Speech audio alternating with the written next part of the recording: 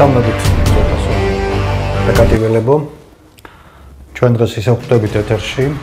მე გიგლა ვარ გობეჩია, ჩემი საავტორო პროგრამა დიდი გარღვევა. დღეს შევეხებით თემას, რომელიც ალბათ სუპერ აქტიურია მთელი ჩვენი ქვეყნისთვის, ჩვენნაირი ქვეყნებისთვის და ზოგადად მთელ მსოფლიოში.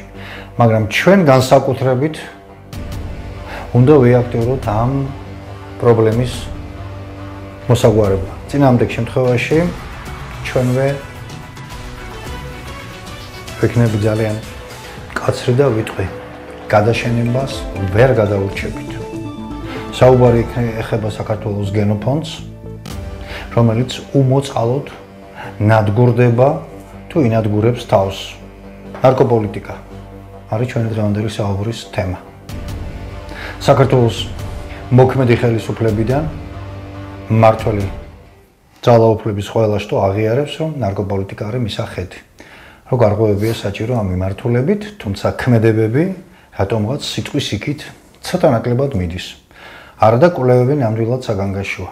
ჩვენი დღევანდელი გარღვევის სტუმარია ბატონი ზაქარია როჭიკაშვილი, კლინიკის სკოლაპის დირექტორი, დამფუძნებელი, მთავარი ექიმი, ცნობილი კლინიცისტი, მაგრამ ამავე დროს ის ამ შემთხვევაში მე მას მინდა ვთხოვო საუბარი წარმართოს როგორც საზოგადოებრივი გაერთიანება საქართველოს შვილების ლიდერმა და ხელმძღვანელმა, იმიტომ რომ საქართველოს თუ თვითონვე გაუნადგურა შვილების საკუთარ თავს, მე ვიღაც დარჩებაზე, თქვენი და ჩვენი საქართველო, ხო?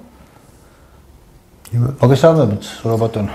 მოგესალმებით, ფოსტელი. სუდად ვიწყებ, ვიცი, მაგრამ სანამ ამ თემას შევხვდებით, მე რა თქმა უნდა, მაყურებელმა იცი, ჩვენმა მაყურებელმა ძალიან კარგად თქვენ შიდა ვიწრო სპეციალობით ექიმი ნარკოლოგი არ ვძანდებით, მაგრამ ამ სფეროში ჩახედული ხართ იმაზე მეტად ვინმე საჭირო, არა მხოლოდ როგორც ექიმი, არამედ როგორც საზოგადო მოღვაწე და საქართველოს შვილების ხელმძღვანელი. მე ხლა მინდა ჩვენს მაყურებელს უთხრა და სწორედ აი ამ ფაქტის მიმოხილვით დავიწყოთ.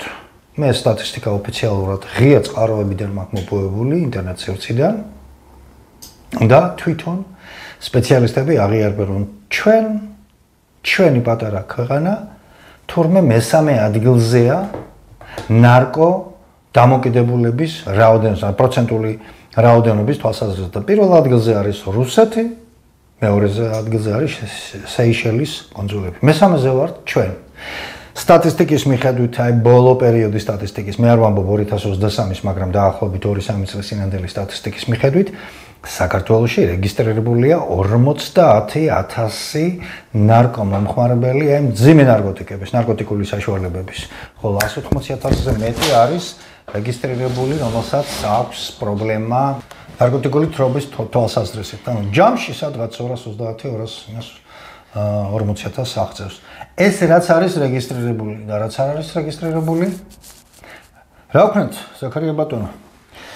როგორც ექიმი, როგორც საქართველოს შვილების ხელმძღვანელი, აი ამ რეალობის წინაშე ვდგავართ. ეხ ბატონო. მოგესალმებით ბატონო გიგლა, მოგესალმებით ფოსტელი მაყურებლებო, მოგესალმებით სრულიად საქართველო. საქმე იმაშია, ჩემო კარგო ადამიანებო, რომ ნარკომანია არის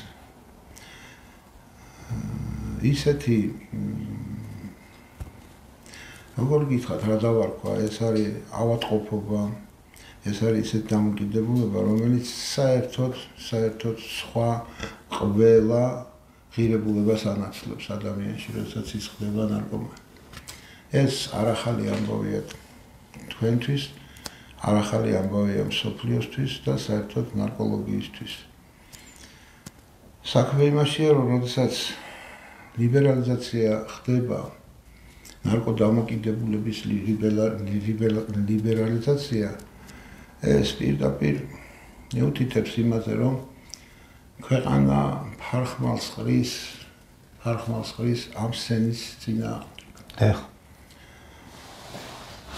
ლიბერალიზაციით ნარკომანი ანუ იმას რასაც დღეს გირჩი და მეორე გირჩი ითხოვს, ხო? მეტ ლიბერალიზაციას. თითქოს ეს არ ყოფნიდა და ახლა შედეგი აგერა გვაქვს. ნარკოლიბერალიზაციით ქვეყანა ნარკომანების რაოდენობისგან ვერ გათავისუფლდება. მისწრაფება ყოველთვის იქნება მატებისკენ. ეს უნდა გაეთვალისწინებინათ ჩვენს კანონმდებლებს, როდესაც იღებდნენ ლიბერალიზაციის კანონს ნარკომანიის შესახებ. საქმე იმაშია, რომ აკრძალვა ვეთანხმები ყველა საკრძალვაც არ არის ისეთი ეფექტური მეთოდი ნარკომანიასთან საბრძოლველად. მაგრამ თქვათ განთავისუფლება და განთავისუფლება და საშინელება. იმიტომ რომ ჩვენ ყველამ კარგად ვიცით, რომ ერთხელ მოხმარებაც ზოგიერთი ნარკოტიკისთვის საკმარისია, რომ ჩამოყალიბდეს ადამიანი ნარკომანად და ჰქონდეს მუდმივად სწრაფვა ამ დროისკენ. და ყველაზე მოწყვლადი ჯგუფი მოსახლეობაში ეს არის მოზარდთაობა. რა თქმა უნდა. იმიტომ რომ ახალგაზრდებს ეგრეთ წოდებულ თინეიჯერულ ასაკში უჩნდებათ. ზაქარია ბატონო, ერთი წამი ბოდიშ გიხდით, მე მინდა აი ეს სტატისტიკა, ზუსტად თქვენს ეხლა რაზეც გაგაჩერეთ, მაგ საკითხს ეხმიანება და ეს მინდა წაგვიკითხო და უთხრა ჩვენს მაყურებელსაც. 2019 წელს ჩატარებული გამოკითხვით 16 წლამდე მოზარდთა შორის ჩატარდა მათ შორის კვლევა ამ კონტინგენტის მოზარდებში და დადასტურდა, რომ 14% იყო მომხმარებელი და ესე იგი კანაფის მომხმარებელი, ხოლო კოკაინის 1.3. საუბარია 16 წლამდე ასაკის მოზარდებში. მიაქციეთ საგანგაშო მე მიმაჩნევს არის საგანგაშო პროცენტი. 14% კანაფის და ამის მომხმარებელი და მარიხუანას და კოკაინის 1.3% და ევროპაში ეს მაჩვენებელი ამ კვლევების მიხედვით არის 25%. კი ბატონო. მე გეტყვით ერთ რამეს, თქვენ გაქვთ მონაცემები მარიხუანაზე და კოკაინზე. მან არაფერია ნათქვამი ამფეტამინზე. ხო არა, მე საღარ ძირითადი ეს არის ჩვენთან და ეს ძირითადი საავთიაქო ნარკოსაშუალებები გაცილებით მეტი და მოდებული. ამაზე თქვენ უნდა ელაპარაკოთ, ხო და გელოდებით. არა, ამფეტამინის საავთიაქო საშუალება არა, ხო? ის არის კლუბური ნარკოტიკის ეძახიან. ხო, კი ბატონო. კლუბური ნარკოტიკის ეძახიან და ამფეტამინი არის უსაშინლესი ნარკოტიკი კოკაინის მაგვარი მოქმედების. მას აქვს შავე გემო, არის კრისტალური თეთრი ფხნილი და ის გამოდის სხვადასხვა დასახელებებით. ძალიან ბევრი სინონიმი აქვს მას. ამფეტამინი, მეტამფეტამინი, ცენტედრინი, რიტალინი, MDA, MDMA. აჯანდაბას იწვევს. ამფეტამინი შექმნეს მეორე მსოფლიო ომის პერიოდში, უბრალოდ ომის შემდგომ, როგორც ფსიქიატრიაში გამოსაყენებელი პრეპარატი, ვინაიდან და მას მოეთხოვებოდა მხოლოდ მადის დაქვეითება. მადას აქვეითებს. ზრდის გამძლეობას, ამტანობას და ამიტომ გამოიყენება ზუსტად ის ღამის კლუბებში, რომ მთელი ღამის განმავლობაში ძილის საშუალებას არ აძლევს ადამიანს და სულ მოძრაობაში მოყავს. აკრობს შიშს, ასტიმულირებს აგრესიას. ამიტომ ამ ნარკოტიკმა 60-იანი წლების ამერიკის შეერთებულ შტატებში პოვა ძალიან დიდი გავრცელება მოზარდ ახალგაზრდებში. იმ პერიოდში, როდესაც მიდიოდა ეგრეთ წოდებული ქუჩის გარჩევები იქ და ბანდები რო წარმოიშვა, ბავშვთა ბანდები და ერთმანეთთან ამაზე ფილმიც არის გადაღებული, ვესტსაიდური ისტორია. და ამფეტამინი აბსოლუტურად უზრუნველყოფდა აი ამ ბანდის წევრისთვის იმ თვისებებს, რომ იყო შემტევი, იყო დაუნდობელი და ასე შემდეგ. ამერიკის საჯარისო ფორმირებებში და სხვა შორის საბჭოთა კავშირის საჯარისო ფორმირებებშიც იყო ეს პრეპარატი განსაკუთრებით საშიში დავალების შესრულების წინ ამ პრეპარატს აძლევდნენ ადამიანს დაზვერვაში წასვლის და ასე შემდეგ.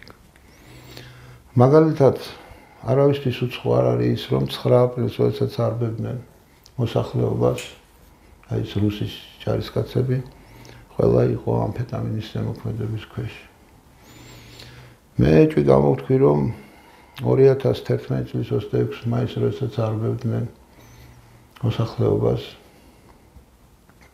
წინა ხელისუფლება, მაშინაც ეს იქნა გამოყენებული. აუცილებლად ეს იქნებოდა გამოყენებული. 2007 წლის ნოემბერშიც იქნებოდა. რა თქმა უნდა. იქაც სისასტიკე იყო. რა თქმა უნდა. სხვათა შორის ამერიკამ შეიტანა ეს პრეპარატი მეორე მსოფლიო ომის შემდგომ იაპონიაში და იაპონია ერთ პერიოდი მოიცვა ნარკომანიამ. ამფეტამინის პრობლემა ჰქონდათ მსოფლიოს ისეთ ქვეყნებს ზუსტად 60-იან წლებში, როგორც არის ბელგია, როგორც არის ნორვეგია, როგორც არის შვეიცარია. რითი დააღწიეს თავი? საქმე იმაშია, რომ თუ დააღწიეს საერთოდ მე არა მაქვს. ხო, საქმე იმაშია, რომ ამფეტამინი როგორც ასეთი საერთოდ ნებისმიერი ქსელიდან ამოიღეს, მაგრამ დატოვეს კლუბებში. საქართველოს ამფეტამინს როგორც ასეთს გაეცნო ფართოდ გაეცნო 2004 წლიდან. სააგაშვილის 2004 წლამდე ფაქტიურად არც ერთი ნარკომანი ამფეტამინზე არ საუბრობდა. თუ გაიხსენებთ, ახლა საინტერესო რაკურსია ძებოს თუ გაიხსენებთ, აქამდე არ იყო ეს მოვიდა, თუ გაიხსენებთ ჩემო ძვირფასებო 2007 თუ 2008 წელი იყო, როდესაც მალაიზიაში დაიჭირეს ორი ქართველი ქალი. კი ბატონო, ცნობილი ფაქტია. ამფეტამინის შეტანისთვის. და სამუდამოდ რაღაცა ჰქონდათ მისში. ჩამოხრჩობა მოსაჯეს და ამაში ჩაერთო მთლიანად მთელი საქართველოს მთავრობის მანქანა. თუ გაიხსენებს ჩვენი მაყურებელი, მაშინ ერთ-ერთის ქმარი თურქეთიდან ჩამოვიდა და პირდაპირ შეხვდა ვანო მერაბიშვილს. და ჟურნალისტი რო გამოდიოდა ვანო მერაბიშვილთან შეხვედრიდან, ეს კაცი ჟურნალისტმა კითხა, რომ რა გადაწყდა იქ და ამ კაცმა არაფერი არ უთხრა, თეთ ლაბადაში იყო ჩაცმული, ჩაჯდა მანქანაში და წავიდა. ამის მერე ატყდა ერთი ამბავი და იმ ორივე ქალს შეუცვალეს, დაუშვეს გამონაკლისი. რა თქმა უნდა ეს მოხდა, რა თქმა უნდა საქართველოს მთავრობის ეწოლით ვერ მოხდებოდა ეს. იმიტომ რომ საქართველოს მთავრობას იმხელა გავლენა მალაიზიაში ნამდვილად არ ჰქონდა. ანუ საერთაშორისო ტრაფიკის ეს ნიშანია, ირიბი ნიშანი იმისი, რომ საქმე ჰქონდა საერთაშორისო ტრაფიკთან. და ამ ქალებს შეუცვალეს სამუდამო პატიმრობით ჩამოხრჩობა. მე მგონი ისე ვიხდიან საერთოდ. იქ, მალაიზიაში. როგორ ფიქრობთ, ადამიანი გაჩენილი არის დღის ცხოველად. მე ამას ხშირად ვუხსნი ხოლმე ჩემს ახალგაზრდა პაციენტებს. 21 საუკუნემ რატომღაც ძალიან დიდი წარმატებით შემოიტანა ახალი სტილი ცხოვრების, რომელსაც ქვია ღამის ცხოვრება. ხალხი ღამე ცხოვრობს. გაიხსენეთ ჩემო კარგებო, ღამის ცხოვრება, ღამის ეკონომიკაც რა გაიხსენეთ ჩემო ძვირფასებო. იმავად სახსენებელი კომუნისტების პერიოდში ღამე 10 საათზე იკეტებოდა ნებისმიერი რესტორნის იქნებოდა თუ სასადილოს ბუფეტი. ღამე ფაქტიურად მთელი ღამის განმავლობაში არც ერთი დაწესებულება არ მუშაობდა. მოდიოდნენ ოფიციანტები სპეციალურად და გეუბნებოდნენ ბუფეტს ეტავთ და თუ რამე შეგვეთა გიგლა და 12-ამდე კი ბატონო იჯექით ბრძანდებოდა. იყო ესეთი პერიოდი. ასე რომ პირველი საათის მერე, ღამის პირველი საათის მერე საქართველოში და საერთოდ ნორმალურ ქვეყნებში ხალხს უნდა ეძინოთ. ადამიანი იმიტომ დააჯილდოვა ბუნებამ ფერადი მხედველობით, რომ მან დღისით უნდა იცხოვროს. ადამიანი რომ გაჩენილი იყოს ღამის ცხოველად, მას ფერადი მხედველობა საერთოდ არ დაჭირდებოდა და იქნებოდა შავ-თეთრი ხედვის მქონე, როგორც ბუ და როგორც მგელი გამურადა. მგელს თვალწინ რომ გაუარო თუ მას ყნოსო არ აქვს და სმენა არ აქვს, დღისით ზიან ამინჩი, შეიძლება ვერც დაგინახოს და ვერც შეგამჩნიოს. აბსოლუტურად წყარად იწოდება. სამაგერო დაახლოებით 10-12 კილომეტრ მანძილზე ხედავს ღამე. და ის არა სილუეტს ხედავს, არამედ პირდაპირ ყველა ნაკვთს ხედავს. იმიტომ რომ მის თვალის ბადურაზე არის მხოლოდ შავ-თეთრი მხედველობის აღსაქმელი რეცეპტორები, ჩხირები ქვია ამას. დღის სინათლეს და ფერად მხედველობას აღიქვავს კოლბებს ვეძახით ესეთ რეცეპტორებს თვალის ბადურაზე. ადამიანს ძალიან ცოტა აქვს ჩხირები, ანუ ღამის ხედვის რეცეპტორები და მხოლოდ იმისთვის, რომ საათმეროში ახამდეს რაღაცნაირად სახს მიაგნოს. ამიტომ მოიგონა ადამიანმა ღამე ცხოვრებისთვის განათება. მას შუქი ჭირდება რომ იცხოვროს. როდესაც ჩვენ შთამომავლობას და ჩვენ შვილებს არ ვაჩვევთ დღის ცხოვრებას და ვაჩვევთ ღამის ცხოვრებას, ჩვენ ფაქტურად მათ ბიოლოგიურ საათზე ვძალადობთ. ბიოლოგიურ საათზე ძალადობს ადამიანი და ბიოლოგიურ საათზე ძალადობა ძალიან ძვირი უჯდება ჯანმრთელობის მხრივ მერე. ეს იწვევს ნევროზებს. ძალიან ღრმა ნევროზებს და ძალიან სერიოზულ ნევროზებს. იმისთვის რომ ღამე ადამიანმა იფხიზლოს და სადღაცას კლუბში რაღაცა გაურკვეველ მუსიკაზე იძიგძიგოს. ამისთვის რაღაცა ჭირდება მას, რომ არ დაეძინოს, იმიტომ რომ ადამიანი კიდევ დღის ცხოველია.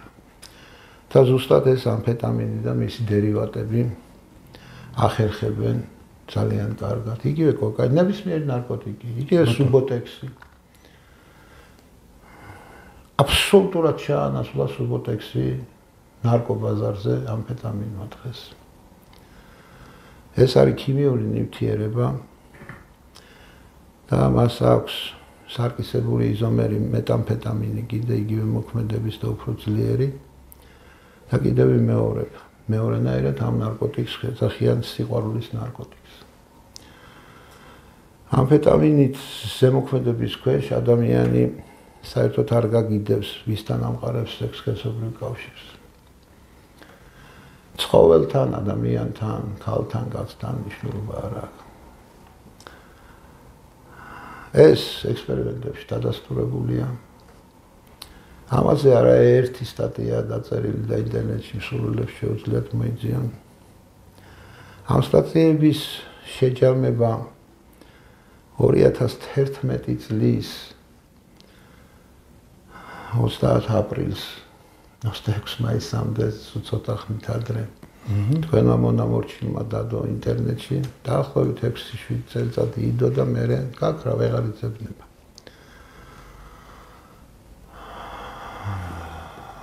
გადავიდეთ შემდეგ ნარკოტიკზე, რომელსაც ეგრეთ წოდებულ ბიოს ეძახიან. ესაც ქიმიური შემადგენლობა, რომელსაც ეწევიან. საქმე იმაშია, რომ ეს იმდენად ძლიერი ნარკოტიკებია და იმდენად გაურკვეველია მათი დოზირება, რა დოზირებით უნდა მოხდეს შეყვანა, რომ ადამიანის ჯანმრთელობას არ დაემუქროს. საფრთხე ჩვენი შვილები და შვილიშვილები პირველივე გასინჯვის შემდგომ შეიძლება აბსოლუტურად ტვინი დაუსიანდეთ იმდენად, რომ ისინი არაშრომის უნარიანები და არა ადეკვატურები გახდნენ. ძალიან ბევრი შემთხვევაა ბოლო პერიოდში და მე ვიზიარები მოჯახების მწუხარებას, რომლებიც ჩვენს შეგვეხო, ჩემს სამეგობროს, ჩემს საახლობლოს. ყველა შეგვეხო. ყველა შეგვეხო. მე რომ გადაავლოთ დღეს თვალი საქართველოში ადამიანს ვერ იპოვით, რომლის ახლობელი, ნათესავი თუ თვითონ მისი ოჯახის წევრი ძალიან დიდ ხარკს არიხდის აი ამ ნარკომანიისთვის. კი ბატონო, თავისი ჯანმრთელობისა და თავისი ერთი სტატისტიკა მინდა მოვიშველიო. ყოველ წელს ზედოზირებით 30-40 ახალგაზრდა გვიდებაო ბატონმა ვახტანგ გომელაურმა ბრძანა ერთ-ერთ შეკრებაზე, ეს მისი სიტყვებია. 30-40 ოჯახი იცვამს ძაძებს, 30-40 ოჯახი ვერ ქმნის, ის ახალგაზრდა ვერ ქმნის ოჯახს, ვერ მრავლდება და ასე შემდეგ და ასე შემდეგ. და იმავე შეხვედრაზე მან ისიც აღიარა, რომ ნარკოპოლიტიკა პრაქტიკულად გადასახედია და მისახედია. აი, რა თქმა უნდა, კიდევ ერთხელ გეთანხმებით, რომ უნდა მიუსამძიმროთ ეს ჩვენს იმას, მაგრამ საზოგადოება თუ არ დაირაზმა და ცნობიერების დონე, ინფორმირებულობის დონე, აი ამ საშინელებებზე, რასაც ამ კლუბებში ხო, რასაც აკეთებენ და რაღაცა განუსაზღვრელი უფლებები მიეცათ ამ მთელი პოლიტიკური სპექტრი ჩაება. მე მახსოვს ერთი გვარი იყო ის ბიჭი, აღარ მახსოვს, შაფარიძე არა თუ ზურა ერქვა და აღარ მახსოვს, მე გამახსენდება ნიჟარაძე, ზუსტად მახსოვს ნიჟარაძე, აი მის დასაცავად მთელი პოლიტიკური სპექტრი გირჩი, მეორე გირჩი, სხვები წამოდგენ, იმიტომ რომ მას უპოვეს რაღაცა დიდი რაოდენობით ისა და ამტკიცებდნენ, რომ პირადი მოხმარებისთვის უნდადეს და არა გასაღებისთვის და ამითი რაღაცას მიაღწიეს. ანუ ის პოლიტიკაც გავიხსენოთ, რა ქვია, 2018 წელს პრემიერი გახარია რო შეიჭრა იმაში ბასიანში და მე ბოდიშების მოხდა მოუწია და რაღაცები ხა ესეც არ არის ჩემო ძირფასი რომ ბოდიშების მოხდა მოუწია იმიტომ რომ მე მაშინვე დავწერე კიდევაც მე სოციალურ ქსელში გავალ და მე რამდენჯერ გადაცემაშიც კითხვი ეს რამდენიმე ჭიქა დაელუქა ცარიელი ჭიქები ნახმარი ცარიელი ჭიქა დაელუქა პოლიციას რამდენიმე ჭიქა წაიღო ექსპერტზე ჩაეტარებინა და ყველგან აღმოაჩენდა ამფეტამინს ეს არ გააკეთეს ეს მარტივი რაღაც. ხო, ნუ რა პრობლემა იყო. მაგრამ ეს მხოლოდ და მხოლოდ იმისთვის გაკეთდა, რომ ის მუხტი უნდა წავიდეს. ანუ სპექტაკლი დადგეს. რა თქმა უნდა, თქვენ როგორ ფიქრობთ, კაცო? მე რა ცხოვრებაში სიგარეტი არ მომწევი, გარტმაში არა ვარ, და როგორ არის, მაგრამ სხვა რაღაცას ვამბობ, აი, სტატისტიკა არის იმეთყველია, რომ ამას ხელისუფლების, მთავრობის უმაღლესი წევრები, უმაღლესი ეშელონის, უმაღლესი მენეჯმენტის წარმომადგენლები პირდაპირ და ღიად აცხადებენ. ესე იგი რაღაცაა გასაკეთებელი, მაგრამ საზოგადოებრივი მხარდაჭერის გარეშე, მასობრივი ინფორმაციის საშუალებების მხარდაჭერის გარეშე, სოციალური მედიის და ეგრეთ წოდებული ბლოგერების და ვლოგერების აი აზრის ლიდერები ბლოგერების მხარდაჭერის გარეშე ჩვენ ვერაფერს ვერ მივაღწევთ, იმიტომ რომ გაცნობიერება ცოტა სხვანაირად უნდა მოხდეს და ერთხელ და სამუდამოდ რაღაცა უმკაცრესი პოლიტიკა უნდა ექნა შემუშავებული. მე არ ვიცი, აი ჩვენმა რესპონდენტმა აღნიშნა კიდე ეს, რომ მალაიზიაში ესეთ რაღაცა მოხდა, ხო? იქნებ აქაც იყოს გასაკეთებელი. მე მაგალითად ბარიგების მიმართ ზემკაცრი ღონისძიებების გამტარებელ პოლიტიკურ ჯგუფს აუცილებლად დაუჭერ მხარს, თუ მივედი ზედმეტჩენოზე. ან ზოგადად ვამბობ ამას. რაღაცა გლობალური საკითხია შესამუშავებელი. აი ხა ჩვენ სწორედ ვაპირებდით უკვე საუბარს, ხო? აი როგორ დააღწია თავი მსოფლიომ ამ რაღაცას. Ну თქვა ზოგიერთმა ქვეყანამ პროგრესი როგორ მიაღწია. ჩვენ რეგრესისკენ მივიდეთ. მინიმალური ყოველწლიური მატება თითქმის 10%-ს უტოლდება. აი ზოგჯერ მე მაქვს აქ სტატისტიკა ეს მოხმობილი და შემზარავი სიტუაცია. მართლა შემზარავი სიტუაცია რა. მე ერთი რამე მინდა ჩვენს მაყურებელსაც გავახსენოთ და თქვენს მინდა რომ გაგახსენოთ. საიდან იღებს ესეთი მასიური ნარკომანია საქართველოში სათავეს? ახალისებული რა თქმა უნდა, მაგრამ საიდან იღებს, რომელი პერიოდიდან, რომელი ეპოქიდან, ხო? ნუ ეხლა თრიაქით რობად რაღაცები არა. საქართველოში კი არა, მთელ მსოფლიოში და ყველა საბჭოთა კავშირის ყველა რესპუბლიკაშიც იყო ეს პლანს ეძახდნენ. კი ბატონო და ეწეოდნენ, მაგრამ ასეთი მასიური არ იყო. ნარკომანიის წინააღმდეგ ლოიალობა ჩნდება 1991 წლიდან, როდესაც ხდება საქართველოს ეროვნული ხელისუფლების დამხობა. მაგ პერიოდიდან იღებს სათავეს პანკისის ხეობაში ქარხნის შექმნა. კი ბატონო. და პანკისის ხეობიდან ბუას გაკეთება ესეთი, რომ იქ ვაიმე არავინ არ შევიდეს, თორე თავს მოგაჭრიანდეს, იმიტომ რომ იქ ფაქტურად ქარხანა იყო. ყარაბაღის ხარხანა გადმოიტანეს მაშინ პანკისის ხეობაში. ყარაბაღში არსებული ქარხანა გადმოიტანეს პანკისში. ვინ იდგა მის უკან? ვინ იდგა მაშინდელი მესეურები, ეს ხო მთავრობის გადაწყვეტილების გარეშე არ გაკეთდებოდა, შიდა სამზარეულოს გარეშე. ანუ შევარდნაძისებაში. თქმა უნდა. მისი მინისტრი. მე ერთი რამე მინდა ჩვენმა ხალხმა კარგად იცოდეს. სახელმწიფო დღეს, რასაც ჩვენ სახელმწიფოს ვეძახით, აი ამ კონგლომერატს, რა ვიცი. სახელმწიფო ხელისუფლება ჯანმრთელი ადამიანის არსებობით არ არის დაინტერესებული.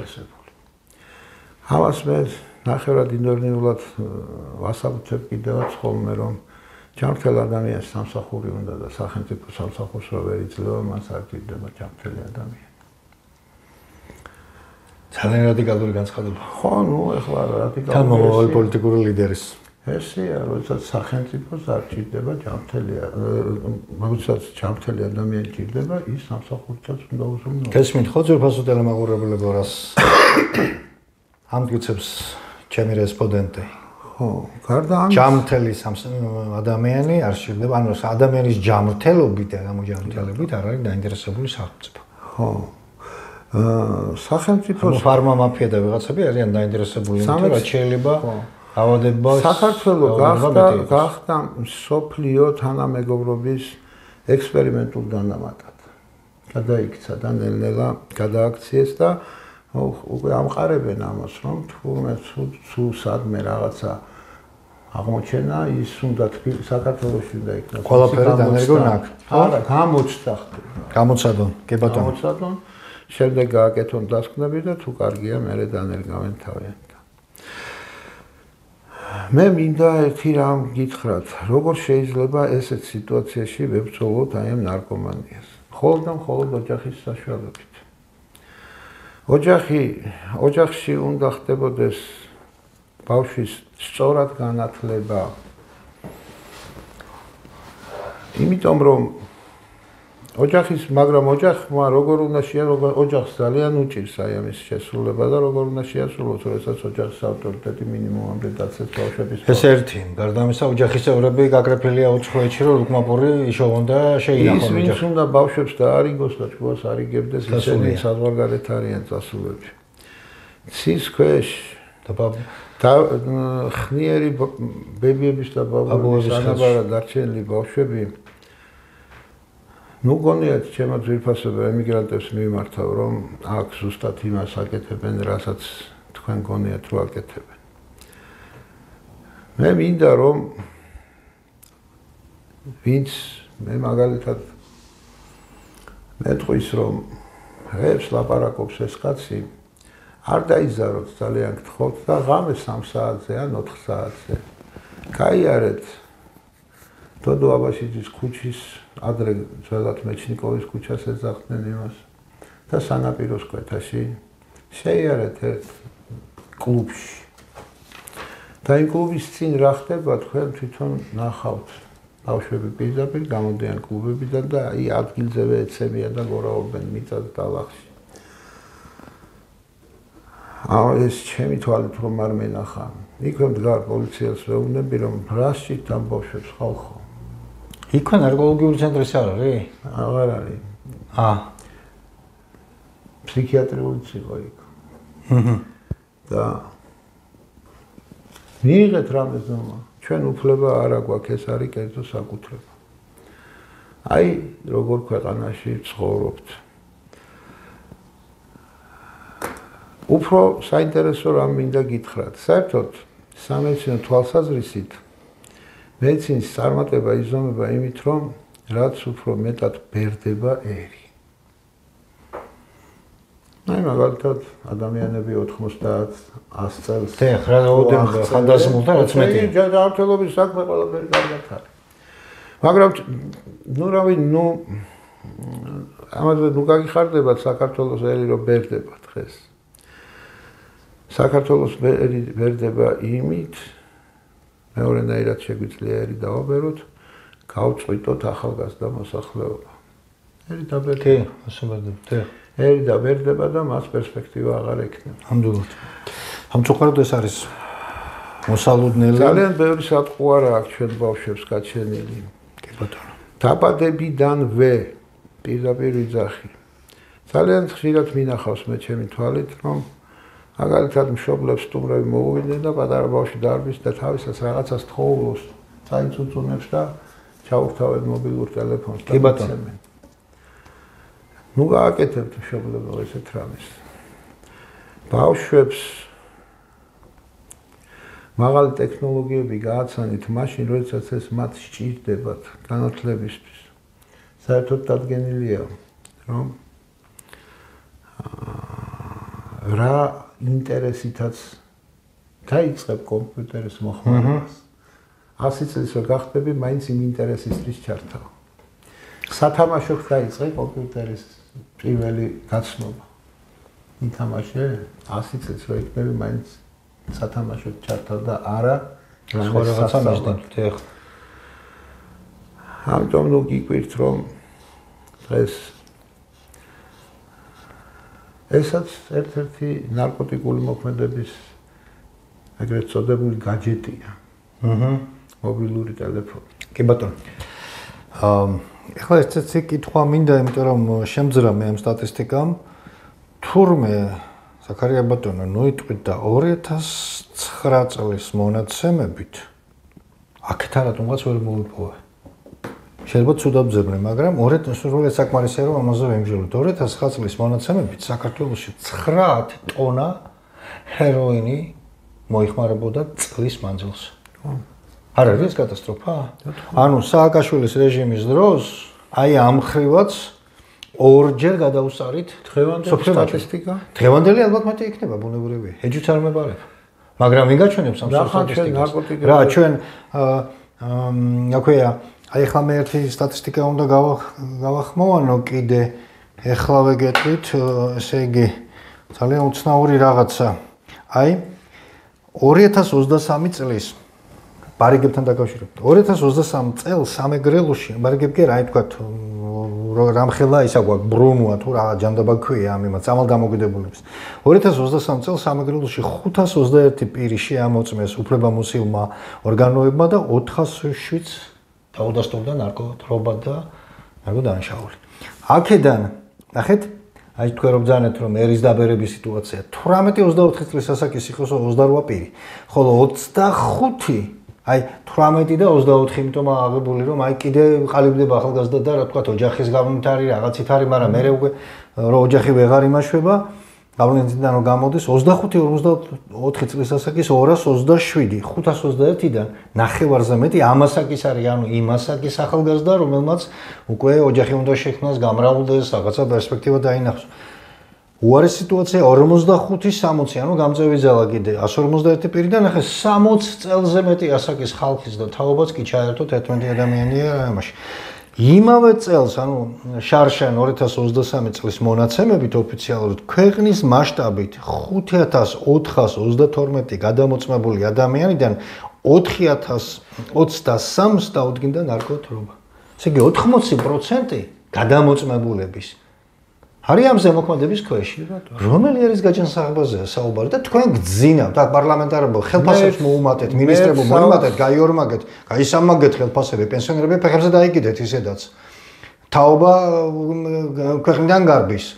სამსახური აქ არის შეუება, არაფერი და ატრიალეთ ნარკობიმაში გახადეთ ნარკოდამოკიდებულები, მეტი ის შეუქმენით რა ქვია იმას, გირჩევს ერთსაც და მეორესაც, ერთმანეთს უარესი ორივე და ვინც მაგი დაარეგისტრირა საერთოდ და ასე აპატიეთ ჟარგონი და აბლატავებს ამათ, მაგრამ თუ საზოგადოებამ არ გასცა პასუხი ხელისუფლებაში, მე ვერ ვხედავ პასუხის გამცემს და პასუხის მომთხოვს ამათ.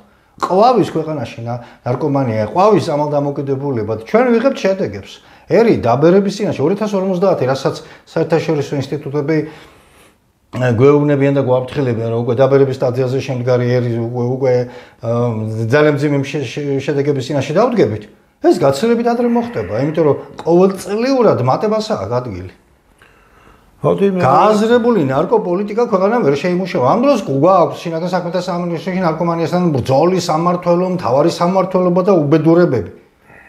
1000 უბედურება. და ამ დროს ერთ-ერთი ახალგაზრდა ამას წინათ მე შემიძლიეს, ეხლა არ გახდება საჭირო, მაგრამ აქ ვერ ვიტყვი, ბუნებრივია, მაგრამ თუ ის უფლებას მომწონს, მე ვიტყვი ამას კიდეც რა. თბილისის ერთ-ერთი პოლიციის უფროსი თვითონ უწყობდა ხელს ამის ვაჭრობას სააკაშვილის რეჟიმის დროს და ვილებს და სასახლეებს მანქანებს ვეღარ ეთვლის ის და მისი ოჯახი დღეს. და თქვენ გონიათ ეს ჩვენ არ ვიცით, ყველაფერი იცის საზოგადოება, მაგრამ პასუხს რატო არ ვითხოვთ? რა გაძინებთ უბრალოდ? როგორ არ თხოვთ ამას? ვინ უნდა მოთხოვოს? ჩვენ იგივე მშობლებმა, ხო ვარ მშობლების თაობა. დაინახავ ბარეგას ლინჩისესით, ან რაღაცა უნდა ქნა ასე დროს. და ამ დროს გირჩები აქეთ გვარიგებენ ჭკუას, კაცო. თქვენ ხო ბძანეთ, რომ ნარკოპოლიტიკის, ასე ვთქვათ, ლიბერალიზაცია მოგვცა ეს შედეგი. კი, მესმის, რომ აკრძალვა არ მიიღწევა შედეგი. ყველაზე კარგი შედეგი გაცნობიერებით და ინფორმირებით მიიღწევა, მაგრამ მე ეს ბარიგები იქნება თუ ნარკოკლუბები თუ აზარტული თამაშობები თუ რაღაცა ესენი ამათი რა ქვია იმითი სპონსორობით უამრავი მედია სულგმულობს დღეს. ესენი არ აშუქებენ ამ თემას, ეგრეთ წოდებული პრაძვინუტი მედიები. არ აშუქებენ ამას, არ ჭირდებათ მათ ეს. მხოლოდ მაშინ ხდება ხოლმე სიტყვის ამოღება, როცა აი ეს ახალგაზრდა გოგონა რო დაიღუპა და მე ეს ეკლესიამ რო ამოიღო, იქ მამა შალვაკეკელიამ რო ამოიღო, მადა ბასიანის წინ რო ის გადაიხადა პარაკლისი. პარაკლისი უშველის ახლა მაგნაირ თემებს. ეკლესია ერთ-ერთი ზემძლავრი ინსტიტუტი საქართველოში. რატო არ იღებს ამაზე ხმას? თუ მის რიგებშიც არიან ესეთები. მათ შორის ბარიგებიც. და არ ვიცით ეს ჩვენ ვიცით საზოგადოების რიგით მაწერებლებმა და ჟურნალისტებმა და მათ არ იციან ხელისუფლებაში ზემოთ მყოფებმა ეგრეთ წოდებული ნარკომანიასთან ბრძოლის მთელი სამმართველოები და უბნები და ოპერები და მთელი სისტემა რო არის გადავსებული, არ იციან ეს ყველაფერი? თანეთ. რა ვქნათ აი ამ სტატისტიკას? მე მინდა გითხრათ კიდევ ერთი რამ, ესაც ცნობისთვის იცოდეთ, რომ ადრე როდესაც რაღაცნაირად იშოვებოდა ეს ეგრეთ წოდებული ტრიაკი, ანუ პლანი, რა ვიცი დღეს რომ მანას ეძახიან. ის ჩემო ძვირფასებო იყო ველურად მზარდი ჯიში. და ძალიან მცირე რაოდენობით იყო მასში კანაბიოლის შემცველობა. დღეს თუ შემოდის ბაზარზე რამე მოგდაგვარი. ყველაფერი არის ჰიბრიდული ჯიშის, ანუ მიჩურინის ვაშლივით გამოყვანილები არის, გააქტიურებულია მასში და გააძლიერებულია რაღაცგენი. კანაბიოლის, არა, კანაბიოლის შემცველობა. მაშინ თუ 15% 10-15% შედიოდა კანაბიოლი. კანაფის კვამში. აქ კანაბიოლის შემცველობა 60%-მდე აღწევს.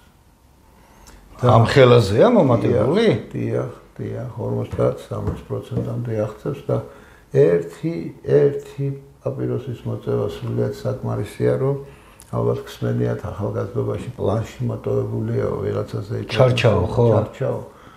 ანუ დაუზიანდა მას ქერქი და დამთავრდა. და მის მერე სულ უბერავს და არადეკვატურ საქციელებს ჩადის მერე. ერთი მოწევაც კი საკმარისია ესეთი მოსაწევი მოწიოს.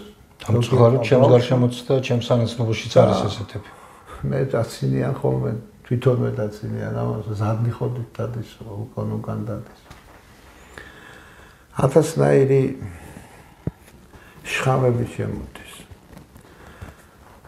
და მათი გასაღება თურმე ნუიტყვი და ინტერნეტით ხდება. კი, სადღაცას ის ბავშვიც ხლახანს ვერ გარდაიცვალა, თურმე მათ დააფასოს და სადღაც ადგილებზე ჰქონდათ უკვე წინასწარ დადებული, რომ ინტერნეტით უნდა ეთქვათ ვიღაცებისთვის ფული აქ ჩარიცხე, წადი და იქ აიღე. ეს ხო დადგინდა. როდესაც გავრცელების რაღაც არა ძალიან ორიგინალურ მეთოდს მიაგნეს, ხო, ჟღალებში ამბობა და მაპატიოს მაყურებელმა, მაგრამ ნუ ხო ხედავთ. ესე მე დამემართა ერთხელ ჩემი აგარაკიდან მოვდიოდი და გავიგე კაცო რაღაცას ფანრი და ღამე იყო მოვდიოდი ნელზე და ასფალტის პირია მოვყვები მანქანი და ხედავ ცოტა შორი იყო ცენტრში სანამ გამოვიდი და რაღაცას ეძებენ იქ იშხიკებენ ვიფიქრე ალბათ რაღაცა დაუვარდა ხო არ მოგეხმაროთ რაღაც ესე მემტურად გავჩერდი და თურმე სადან რა მსახურების შეთავაზება ქუჩაში გზაში არ დავტოვო მეთქი თურმე ამას ეს მერე გავიგე მერე უკვე მითხეს ახალგაზრდებმა აზე არ ვიყავ აი ასე ეძებენ ესე მიუთითებენ ადგილს მე ხრეკენი იქ თხრიანი ზუსტი კოორდინატები და ფული ჩარიცხული აქ ისინი ეძებენ და მთელი ამბები ანუ რა არიციან ეს სისტემა შინაგან საქმეთა სამინისტროს ორგანოებმა როგორ ხდება ეს ყველაფერი რა უნდა ამის გამოვლენას რითვერ აღიკვეცა ეს ბუდე სად არის ფონიჭალაში აქვს ხო ფონიჭალაში უცხო ტომის არომადგენლებს ბარიგათა ბუდე იქ არის ძირითადად რა აუღებელი ციხესიმაგრე გახდა ეს ფონიჭალა თუ ვიღაცები წილში არ უსხედავთ თავრობის წევრები ესე რა ვთქვათ პირდაპირ მაგრამ თქვენ ასე უნდა გელაპარაკოთ ხალხი აბა სხვანაირად საშუალებას ვერ ვხედავ რა და რა არიცით ეს როგორ ხდება და რა ხდება ყველანაირი ნაბიჯი ყველანაირი ქმედება ინტერნეტში რასაც განახორციელებთ წამში მარკეტინგული გათვლებით უკან გიბრუნდება ყველაფერი წამში ყველანაირი ტოტალური მოსმენებია ტელეფონების და არიცით რა საკეთებენ და ვისთან აქვთ კონტაქტები ვინ დაიჯერებს ვინ ჭამს არა გაწყობთ იმიტომ რომ ეს ფული მოდის მე თქვენთან ვიღაცებთან მიდის ბუნებრივია ეს ყველა საოცარი რა არის იცი როგორც კი ნარკომანიის ასე ვთქვათ ნარკომომხმარებლების ლიბერალიზაცია ზე დაიწყო ლაპარაკი და ეს გაადვილდა ეს სიტუაცია ჩემს გარშემო ისეთი ხალხმა დაიწყო მარიხუანას მოწევა ჩემზე უფროსებმაც დასტაბორებ ჩემზე უმცროსებმაც მე ამას წინათ რა ერთი 2 წლის წინ ქორწილში ვიყავი ერთ ქორწილში და თამადის გვერდზე აღმოჩნდი და ეს თამადა სიგარეტის მოსაწევად რესტორანში იყო და გარეთ გავდიოდი ხოლმე. თამადამ შემომთავაზა რომ სიგარეტი მოძიო აგერო მოგცემო. ხარი ჩემი მაქვს მეთქი რა. კარგია შენი გაქონა. რომ მოუყიდა. რასაც მეუთხარი. აბა ოღონდ ადალებს. მე ვიკითხე ეს კაცი დიდი ხანია ამ საქმეთან დაკავებული. არა, გაუკვირდა რა. ანუ ლიბერალიზაცია მისცა სიტამამე. ხო, ისე დამწყდა გული და ისე შემეცოდა ის კაცი. იცით რატო? როდესაც აკრძალული იყო, იმდენად მშიშა რა, მაშინ ვერ მედავდა. მაშინ ვერ მედავდა ეს უბედური ეს. ხო და აი ჩემო კარგებო რეაქციებს თუნდაც ყურადღება მეტი რა გელაპარაკო თავიცი აბა ამ თემაზე გონებას სისუსტეს იწვევს ნევროზების პირველი აი როგორც ექიმი აი ჩამოთვალე მთელი ეს დამოკიდებულება რას იწვევს ნევროზები გარანტირებული აქვთ ადამიანებს ამის ფონზე და ადამიანს რომელსაც ვეგეტო ნევროზი აქვს უკვე მისი ყველა შინაგანი ორგანო დარტყმის ქვეშ ექცევა და მოწყვლადი ხდება ადამიანი. იწყება გულის პრობლემები, იწყება ენდოკრინული სისტემის პრობლემები, იწყება კუჭნაწლავის პრობლემები და ასე შემდეგ დაიწყება ექიმებში გაუთავებელი სიარული. ამას წინათ ეს ადგილას საუბრობდი და მაშინ თქვი ესეთი რამ. იმდენად სწორად და კარგად არის ადამიანის ორგანიზმი მოწყობილი, რომ არა ვეგეტატიური ნერვული სისტემის ესეთი დაჭიმულობა, რაც დღეს საზოგადოებას გააჩნია. წლებზე რო არის არა? ხო. რომ არა ეს ნევროზი და ეს საყოველთაო ფსიქოზი ადამიანს თავისუფლად შეუძლია 800 წელიწადი იცოცხლოს. იმ ბიბლიაში ტყუილა არ წერია ის. თავისუფლად აქვს რესურსი, ეს არის ადამიანის ორგანიზმი არის საოცარი თვითგანახლებადი, თვითკმარი, ჩაკეტილი სისტემა, რომელიც არასდროს არ გაცვდება. არასდროს არ გაცვდება თუ ძალით არ მიეშვა. თუ არ ძალით არ ჩავაყენეთ შფოთვით მდგომარეობაში და ზუსტად აი ამ შფოთვას, შინაგან შფოთვას აძლიერებს ნარკოტიკიც. გამუდმებული ერთი და იგივე უსარგებლო საქმის კეთებაც, სოციალური ქსელის მომხმარებლებს და დამოკიდებულება. ხან იუმორით ამბობენ ხოლმე Facebook-ის ლობებს გელაპარაკებით. ეს საშინელ ნევროზებს იწვევს, მერე სოციალური ქსელები რა საინტერესოდ არის იცით მოწყობილი. დავუშვათ საიკითხე ინფორმაცია რომ დაიჭირეს ვიღაც. ის გიხარისხებს სხვა ენას. მარტო მაგებს გაწვდის. რას ინტერესი საინტერესდი ვის რა ფერის კაბა ეცვა, ანუ ყვითელი პრესი. სულ მაგას გიყრით. კი ბატონო, ალგორითმი წამში მაგას გიგითებს კი ბატონო. ამიტომ ცხოვრებას უყურეთ რეალური თვალებით. ამ პაწაწუნა ეკრანიდან ნუ უყურებთ მთელ მსოფლიოს, იმიტომ რომ თქვენს გარშემო უფრო საინტერესო რამეები ხდება. კი ბატონო. და ის გამოგრჩებათ, იმას ვერ ადევნებთ თვალს. და ჩვენს გარშემო კიდევ რა ხდება იცით? ხდება ის, რომ ფაქტიურად საქართველო კარგავს მომავალ თაობას და ამას ვეღარ ამჩნევთ, ჩემო კარგები. ამას ვეღარ ამჩნევს ადამიანი, რომ შვილი, დედა, მამა ერთად ცხოვრობენ ერთ ჭერქვეშ. და რომელიმეს რო შეეკითხო სახლშია რომელიმე, კითხვის კი ვიცი რომ სახლში ამ დროს ის შეიძლება ისე იყოს გასული სახლიდან. რომ ვერ შეამჩნევ, იმიტომ რომ შენ მხოლოდ ამ პატარა ეკრანში ხარ და უყურებს რაღაცას ჩინეთში ვიღაცა როგორ აკეთებს. ადამიანებო ერთმანეთთან ურთიერთობა ისწავლეთ, დაიბრუნეთ, კი გაიხსენეთ, კი არ ისწავლოთ აფერი არჩით სასწავლებელი. გაიხსენეთ ერთმანეთთან ურთიერთობა და ერთმანეთის სუნი დაიმახსოვრეთ, შვილებს ვეუბნები, დედის სუნი, მამის სუნი დაიმახსოვრეთ, იმიტომ რომ ბუნების კანონი როცა იქნება შესრულდება შვილები დარჩებით და მშობლები ჩვენ უნდა წავიდეთ. თუ ჩვენი სუნი არ გახსოვთ, ჩვენ ვერასდროს ვერ მოგენატრებით. უწუხაროდ. და მერე და აქედან ჩდება ზუსტად ის წარმოსახვები, რომ რა საჭიროა საერთოდ ადამიანს და სასაფლაო რა საჭიროა, რა საჭიროა ის, რა საჭიროა ის. რა საჭიროა აღდგომაზე, საფლავზე გასვლა, მარიამობას საფლავზე გასვლა. იმიტომ რომ ამით ჩვენ პატივისცემას ვამტკიცებთ ჩვენ წასული მშობლებისადმი, პაპებისადმი, ბებიებისადმი. კი ბატონო. ადამიანურები იყავით, შვილებო, გეტყვით, ნუ ემსგავსებით რობოტებს. იმდენს მაინც ვერასდროს ვერ იშოვით, რომ თქვენ კმაყოფილები იყოთ. მაგრამ დაკარგავთ იმასაც, რაც თქვენ ადამიანებად გაქცევთ და ადამიანებად გხდით. დაკარგავთ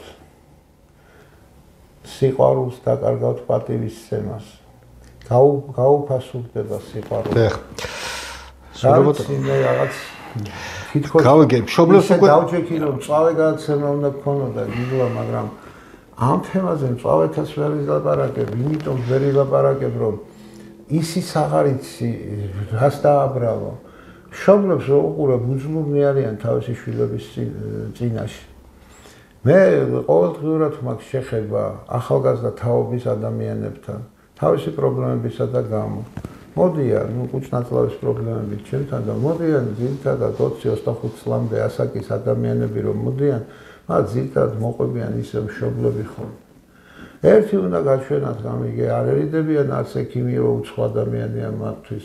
ისე უტევენ ეს პატარა ახალგაზრდა ბავშვები თავიანთ მშობლებს შენ დაიცი და უკვე დავაკვირდი რომ ამ ბოლო დროს ზოგიერთ მშობელს შვილი მოყავს ჩემთან იმისთვის რომ მე ველაპარაკო, იმიტომ რომ მან ფაქტიურად მას ფაქტიურად ავტორიტეტი აღარ აქვს. იმიტომ რომ გაუნადგურეს მშობლების ავტორიტეტი. მშობლების ავტორიტეტის განადგურება სკოლის ბრალია პირდაპირ. კი ბატონო. ეს არ არის მედიცინის საქმე. საზოგადოების. არ არის ნარკომანია მარტო მედიცინის სამედიცინო პრობლემა.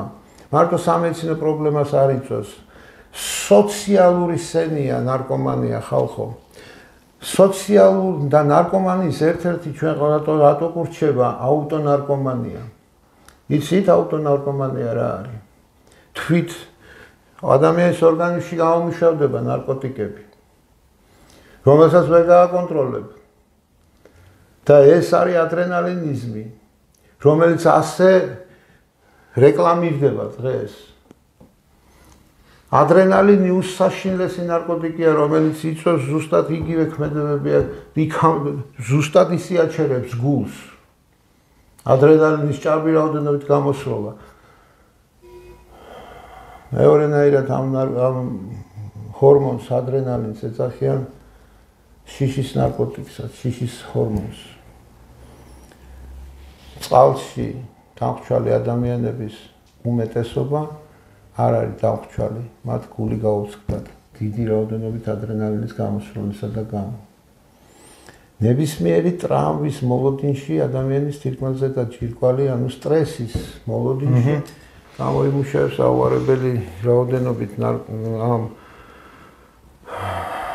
ეგრეთ წოდებულ ჰორმონს თავის დაცვის მიზნით, რომ არ მოკვდეს შოკში, რომ სისხლდენა მასიური არ იყოს რამენაირად შეაჩეროს.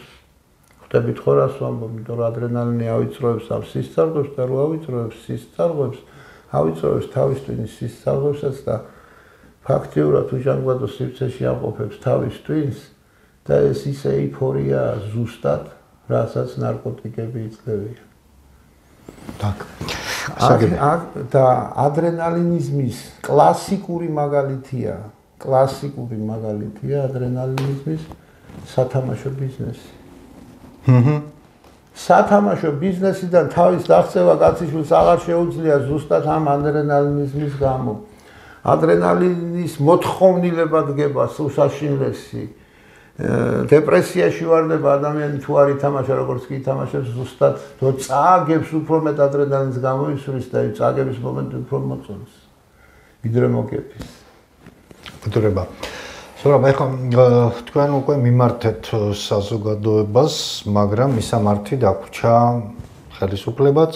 ხელისუფლებას რა მიმართოთ? სპეცსამსახურები, რომელთაც ევალებათ ამისი აღკვეთა, ფიქრი ამაზე.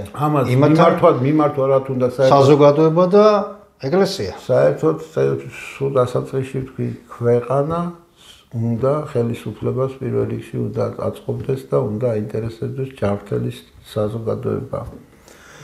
როდესაც ქვეყანა ერის ავადმყოფობაზე თანხმობას აცხადებს და ერის დამღუპველ ნივთიერებებზე ლიბერალიზაციას აცხადებს, მაგ სალაპარაკოც აღარ, მისამართიც აღარაფერი აღარ რჩება.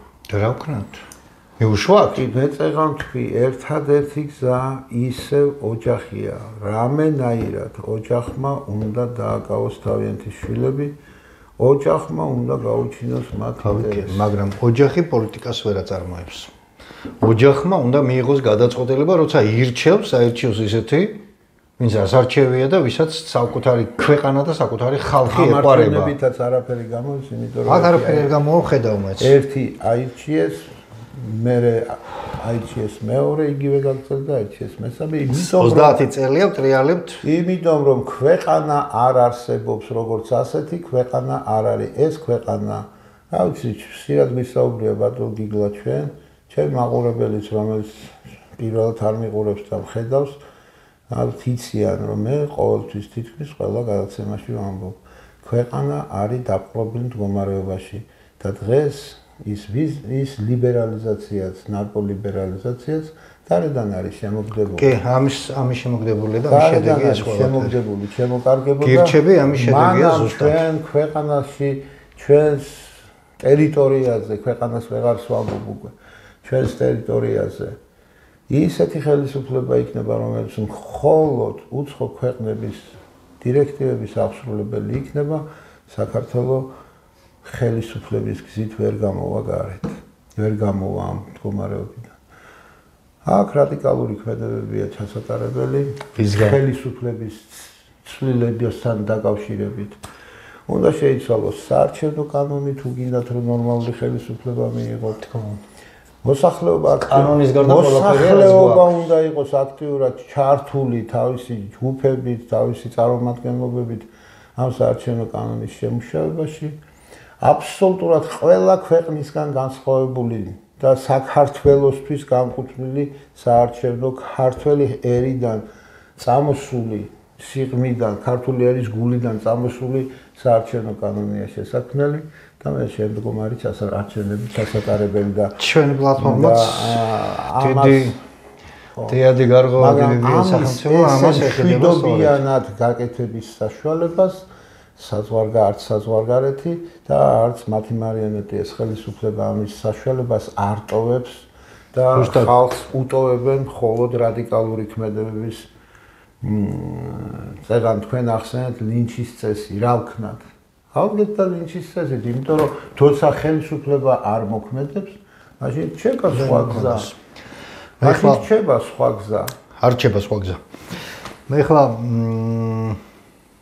ამ ეთერით ერთხელ მაქვს ეს ფაქტი მოთხრობილი თქვი კიდეც და დავაფიქსირებ აი ნარკოპოლიტიკასთან დაკავშირებით სწორედ 90-იანი წლების შუა პერიოდში მოსკოვში მოხდა რუსეთში მოსკოვში მოხდა ესეთი ფაქტი ცნობილ ექიმს ერთადერთი ვაჟი ჩაუთრიეს ასე ვთქვათ ახალგაზრდულ ასაკში ნარკობარიგებმა და ნარკომანებმა ეს ახასიათებთ ამათ რომ შეიძლება მეტი ჩაითრიონ ხო მართალია ზო ხო რა შეიძლება ხო პირიქით კი არის ცავენ რაც შეიძლება მეტი ფული ამოვიდეს და მე იმათ იშორებენ უბრალოდ იმიტომ რომ როდესაც უკვე არანაირ მამა მიხვდა რომ შვილი ასე ვთქვათ ხელიდან ესწრებოდა ნუ ყველაფერი სადამ არა ამასა ვერაფერი ვერ გააღწია და შვილი ზე დოზირებით გარდაეცვალა მან გააფრთხილა შესაბამისი საგამოძიებო უწყებები რომ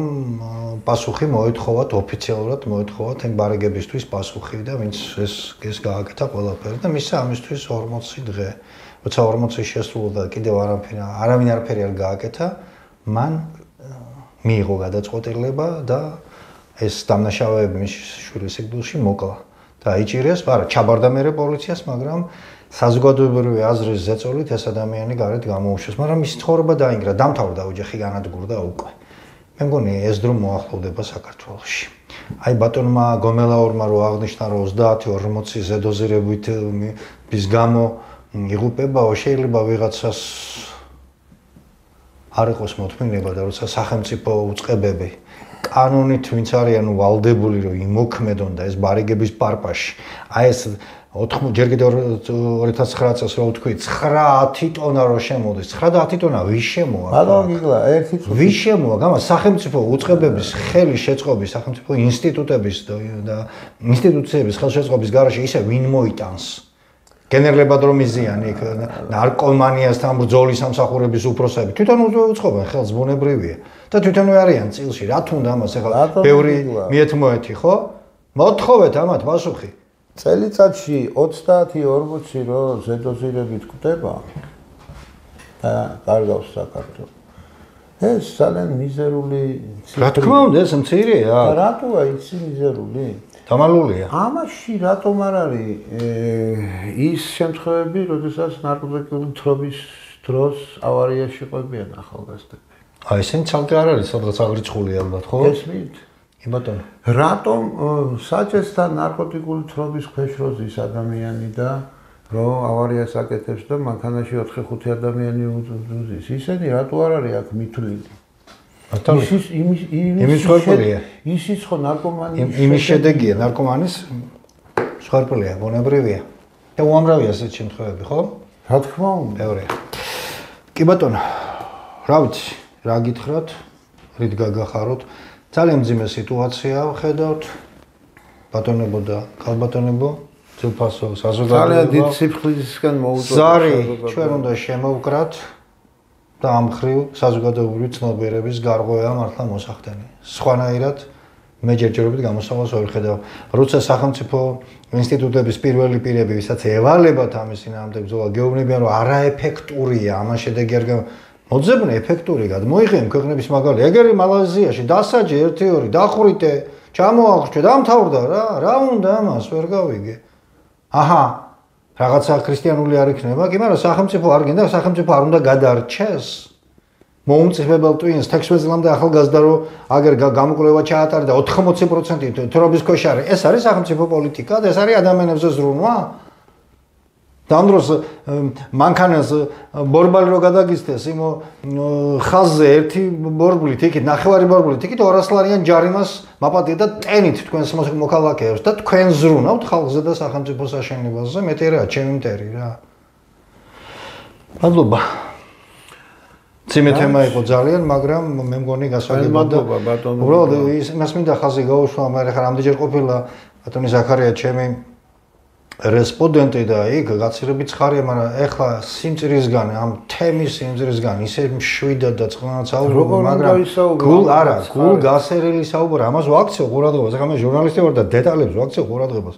მე მახსოვს შენი შეტევები და ყველაფერი და მახსოვს ეხლანდელი სიჩუმე სიმწირისგან მიღებული გადაწყვეტილება რო იყო ასე ჩუმად და წყნარად გეტყვათ ყველაფერი. მაგრამ მე რომ არ ვიყო გამოფხიზლების დრო და გამოღვიძების და გარღვევის დრო უნდა მე დაგვიდგეს არ ვიყო და ხშირად არ მიხდებოდეს ამ პრობლემასთან შეხება და შეჯახება, კი? მე ალბათ უფრო შეიძლება ისეთი, მაგრამ მე რომ არ მიხდება დღევანდელ სტატისტიკის იქ, იმიტომ არ დღევანდელ საზოგადოებას რო უყურებ ახალგაზრდა თაობას ჩემთვის ძალიან უშვილობას რა იწევს ბატონო გიგლა ერთ-ერთი მიზეზია ეს არ არის უშვილობის მოგეხარ მრავლდება ერი აჰა აგაშენათ ვარ მოკლედ სპერმოგრამა რომ მოვა ახალგაზრდა კაცის და რომ სპერმოგრამაში რო წერია რომ მხოლოდ ერთი სპერმატოზოიდია შიგნით ცოცხალი თუ მოძრავი ცოცხალი და მოძრავი 6 აგონიაში მყოფი და დანარჩენი